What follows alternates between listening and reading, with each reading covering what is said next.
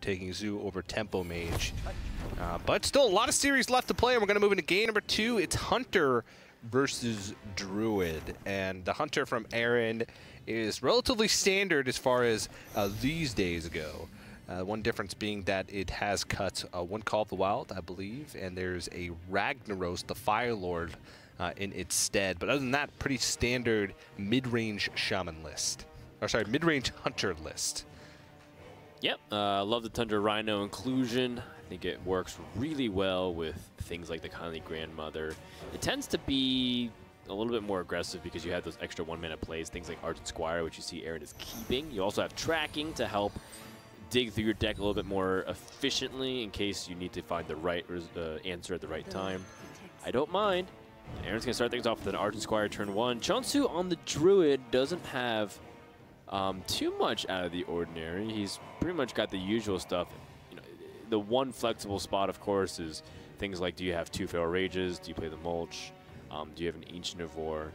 And it seems like Che0nsu has opted to play Harrison Jones and Ragnaros in his Druid list, which he's got a lot of ramp right now. He's going to plot his turns. What do you think is the best course of action to build for a better future, TJ? Well, WoW Growth 2016. I was going to go for a better future. I was going to go with Fandral. Yeah, turn 1 Fandral. Yeah. What can Hunter really do to punish that? Quick shot doesn't kill. Nothing really. Yeah, nothing. The only thing is that he doesn't have.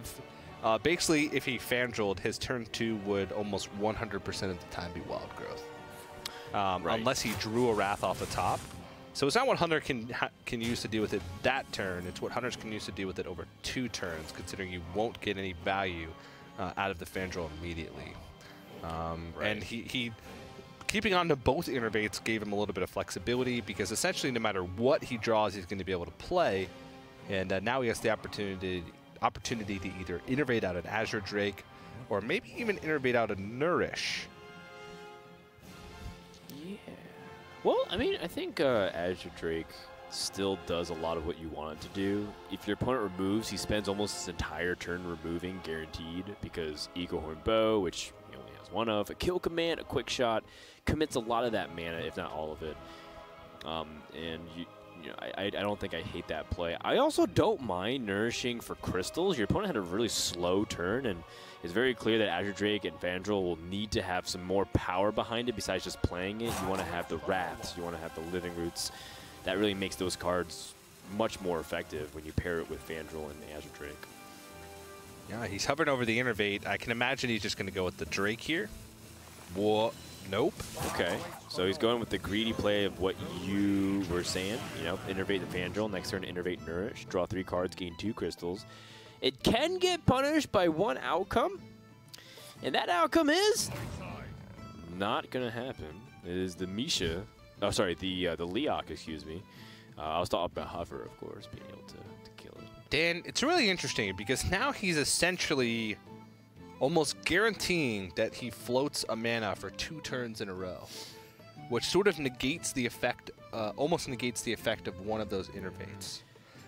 Unless when he nourishes, or when he innervates Nourish next turn, if he picks up a Raven Idol or a Living Root. He's got 4 of those in his deck, and he would have, what, 24 cards remaining after his draw for next turn. So that would be a 1 in 6. But he'd pick up 3, so a little bit higher chance than that. That's not that high of a chance to pick up one of those 1-drops, I don't think. I'm just going to go ahead and trust you, TJ, that you are very smart and that you calculated correctly. Those draws! I didn't calculate correctly, actually. It's like between 1 and 5 and 1 and 6. 33 mana worth drawing the past 4 cards. Oh, I guess you can reduce it through a nice little rebate program, if you will. The more spells you play, the cheaper you get Arcane Giants.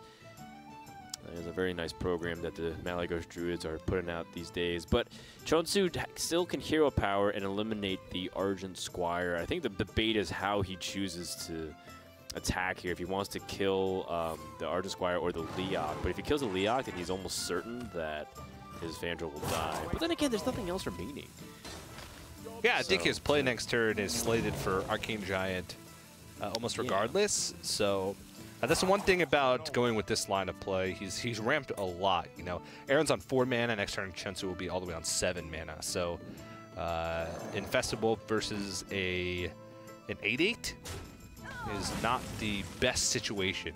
Right. If your name is Aaron and you're from Singapore. Well, you do have Deadly Shot in the deck, so there is that possibility of drawing that 1 card to destroy the giant. However, you're most likely not going to see that, so you have to plan around that. However, I don't feel like most players account for this. Not a lot of players are keeping track of how cheap opponents' giants are. Yeah, that's true. You just hope that they don't have it. You have to count every single spell pretty meticulously, and then you have to sort of count their cards to see, you know, how many cards they've been keeping in their hand the whole time. Can be tough, but this is rough. He can't even deal with it, even if he Tundra Rhinos and trades everything in. Because he Tundra Rhino, trade the 3/3 Wolf in, then trade the 2/1/1s in, and then trade the Tundra Rhino in, and the Arcane Giant would still be an 8/1.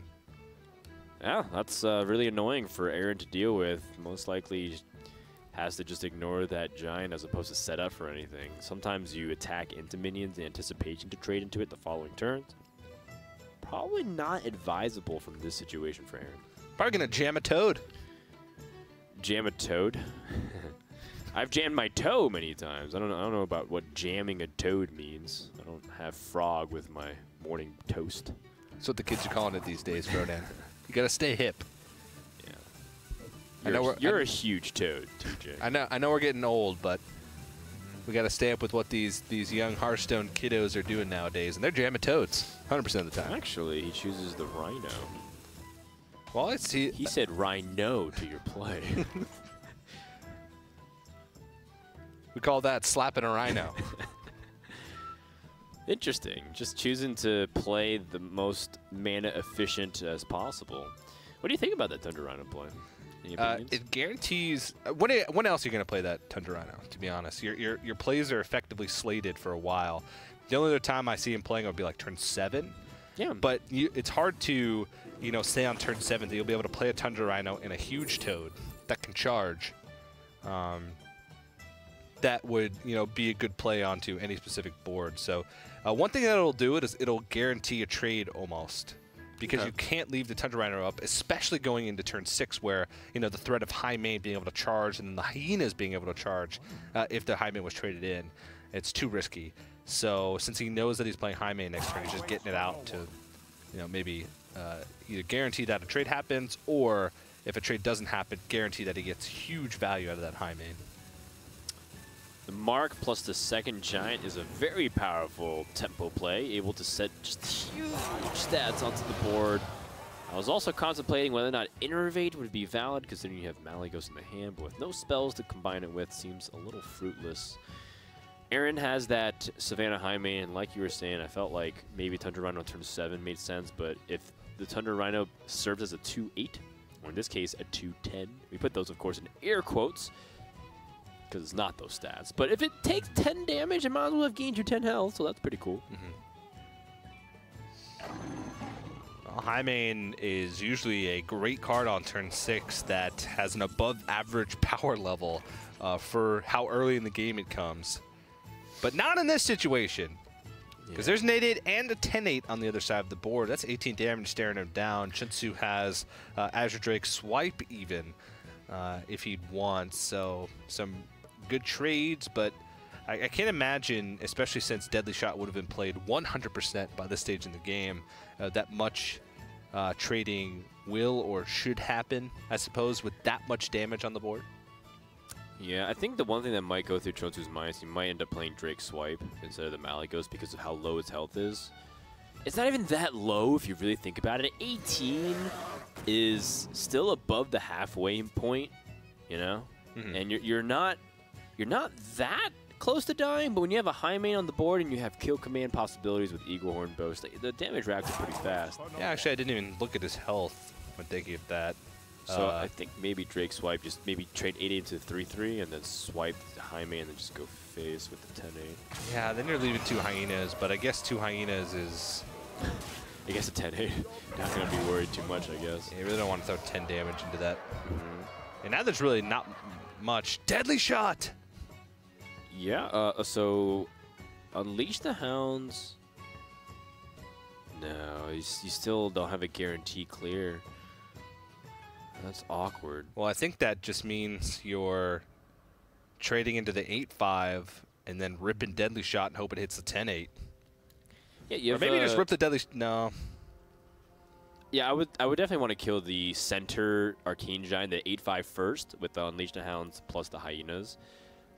First, prior to Deadly Shotting, I think that is the optimal sequencing, so that way you can increase the chances of killing that 10-8. That 10-8 is threatening to your game at this point. Or maybe you guarantee that you kill an Arcane Giant with Deadly Shot, so you kill the 4-4. But in the I guess that could be the case too.